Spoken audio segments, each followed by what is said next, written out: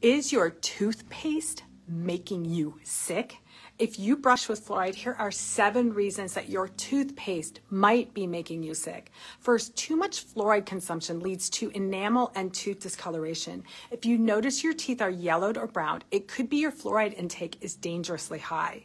Second, studies suggest increased fluorinated water intake can weaken the enamel, causing deterioration and cavities. Third, according to medical studies, too much exposure to fluoride causes skeletal fluorosis, which is a bone disease. This is marked by hardening and stiffening of the joints. If unchecked, this could further damage the bones in the joints.